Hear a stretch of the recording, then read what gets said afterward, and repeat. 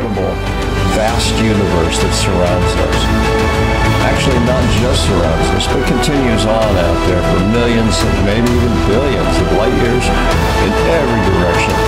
You know, I just can't stop being overwhelmed by thoughts of a God that powerful. And that was every time I step outside at night and just stare at the heavens for a while. That's not me, but you get the idea.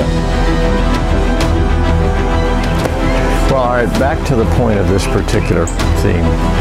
In other videos you'll find on my playlist, I've spent a lot of time talking about just the overwhelming scientific evidence of intelligent design of the universe and of all life on this little planet of ours.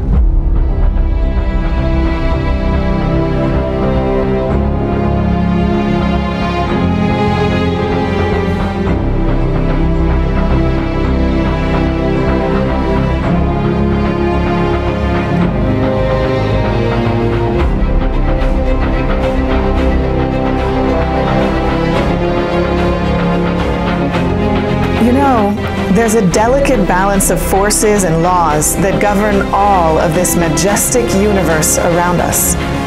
We're showing you in this video only a tiny fraction of the vastness astronomers tell us is out there. Here are a few of the estimates currently. The universe spans a diameter of over 150 billion light years. The universe gives strong evidence of being fine-tuned for life on this planet by some outside powerful intelligence. The universe is not eternal. Strong evidence supports the fact that it had a first cause. Albert Einstein, late in life, wrote the following, quote, "Everyone who is seriously involved in the pursuit of science becomes convinced that a spirit is manifest in the laws of the universe, a spirit vastly superior to that of man, and one in the face of which we, with our modest powers, must feel humble." End quote. Well, the Bible, of course, agrees with him, but reveals much more to us about what Einstein only knew as a spirit vastly superior to man. In the Bible's very first book, Genesis, it states simply that the first cause of everything else in the universe was the eternal God.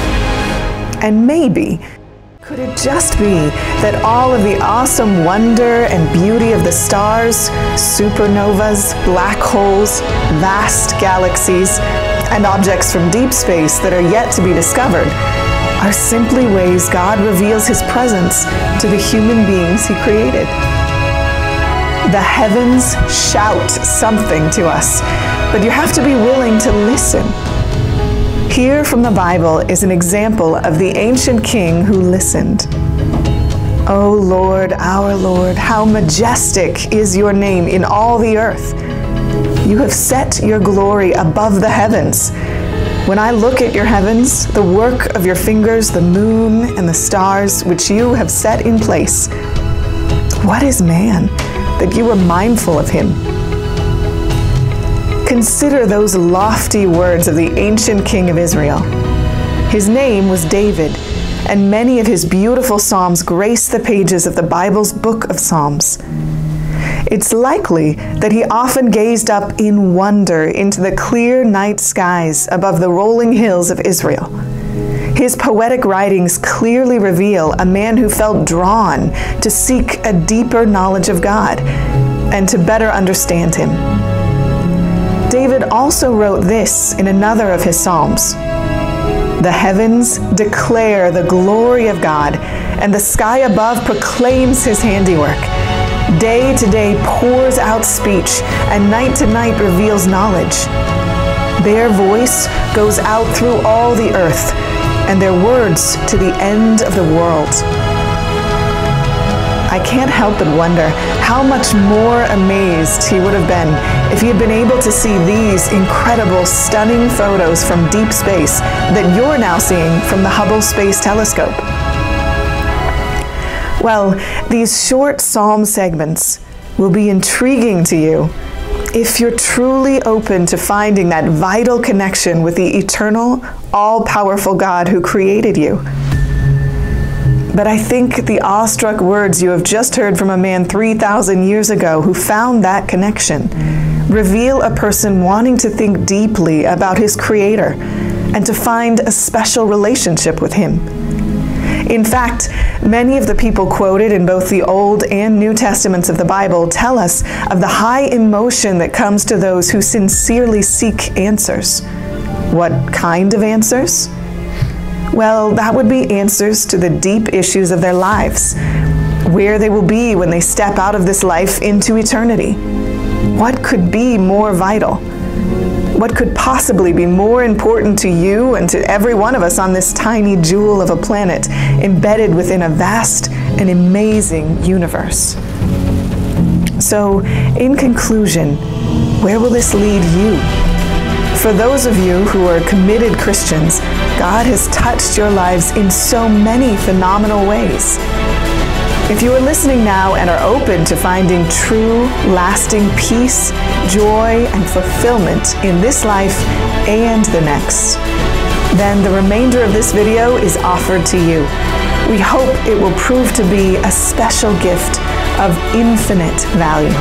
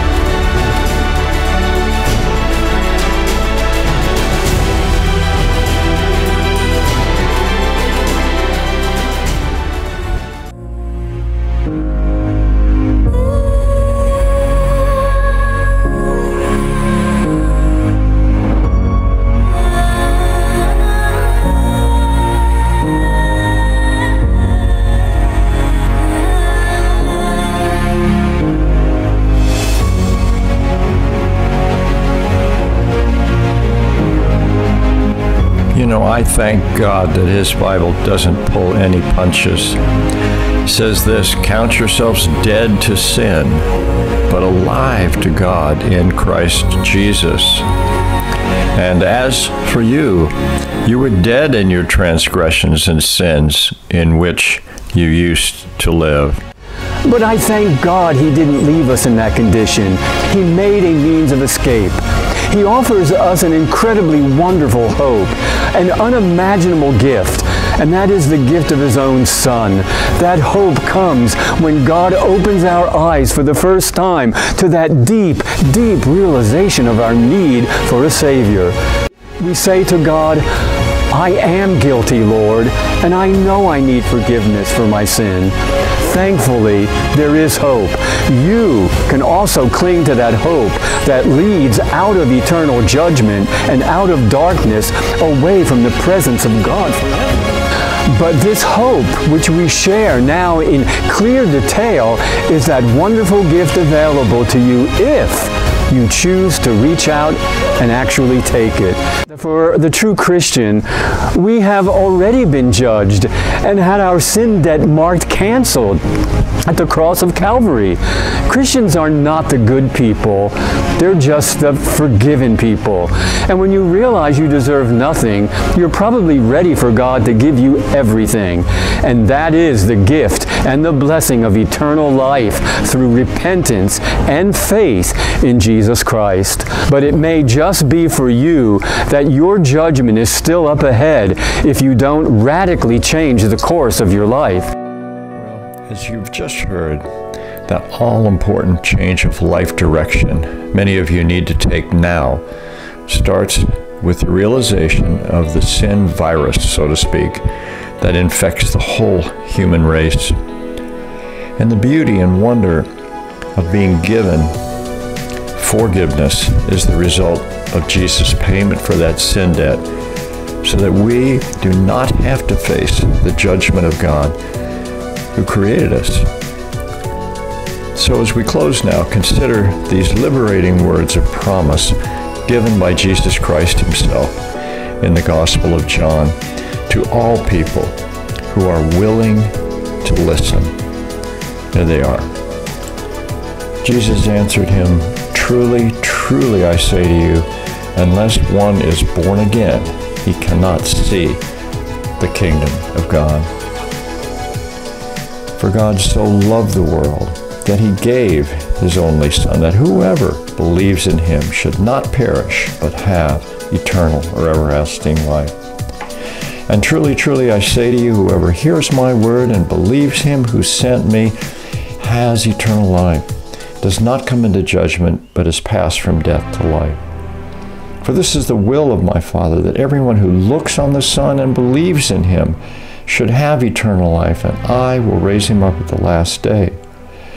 And again, Jesus spoke to them, saying, "I am the light of the world. Whoever follows me will not walk in darkness, but will have the light of life." And lastly, he said, "I give them eternal life, and they will never perish.